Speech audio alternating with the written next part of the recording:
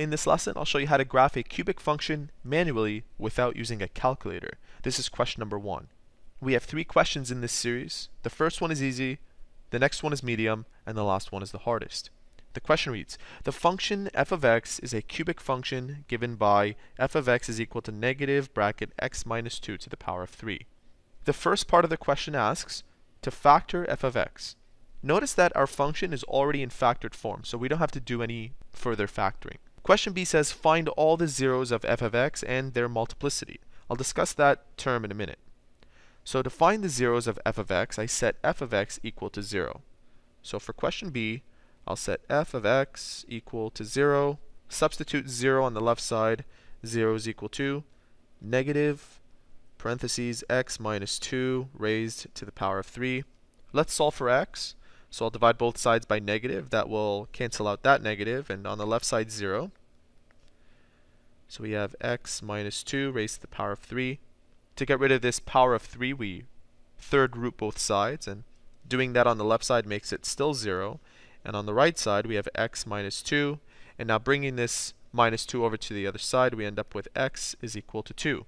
Therefore, our only root is 2 and 0. That's our only root. They also ask for the multiplicity. Multiplicity means how many times a particular number is a 0 for a given polynomial. For example, in the polynomial shown on your screen, the 0, 3 has a multiplicity of 4. 5 has a multiplicity of 1, and 8 has a multiplicity of 2. Although this polynomial has only 3 zeros, we say that it has 7 zeros counting multiplicity. So in our particular case, the multiplicity will be 3. So you can make a note of that. The multiplicity here is 3. Next, we have to find the domain and range of f of x. To find the domain, we can substitute literally any x value, any real value of x, into our function, and we will get an output. Therefore, the domain consists of all real numbers. On the other hand, the range, which is always the more difficult one to find, also consists of all y outputs. In other words, this will go to negative infinity along the vertical axis and positive infinity along the vertical axis, depending on the x that you input. Lastly, in question D, they say use the y-intercept, the x-intercepts, and other properties of the graph to sketch the graph of the function.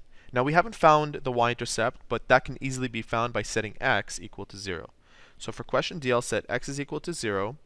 And if I set this equal to 0, I end up with a negative 2 raised to the power of 3. That's negative 8. And then multiply that by a factor of negative 1, we end up with positive 8. So we have a point at 0 and positive 8. That is our y-intercept.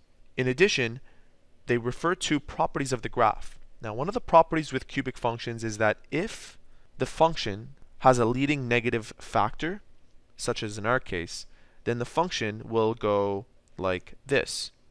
In other words, if this is your y-axis and this is your x-axis, your function will start up at the top left corner and then make its way down to the bottom right corner. Now the opposite is true if this were positive. It would start down here and make its way up to the top right corner. Keep that in mind when we graph. Let's place the points that we found, namely 0 and 8, 1, 2, 3, 4, 5, 6, 7, 8 up here, and our only root, 2 and 0, along the x-axis. So we know that our curve needs to flow through this point and that point. Now, as I mentioned, since we had that leading negative 1 factor, it's going to start up here somewhere and make its way down here. So we can assume that it will move like this.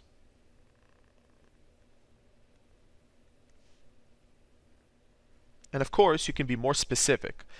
This is only a sketch, but if you really wanted to, you can pick points from x is equal to 0 to x is equal to positive 2 and find out what the y outputs were by creating a table. We don't need to do that for points to the left of this one because we know about that property of cubics. Being negative means that it starts at the top left corner. So I'll put arrows here, and this sketch represents a graph of a cubic function. Make sure that you watch question 2, which is a more difficult example.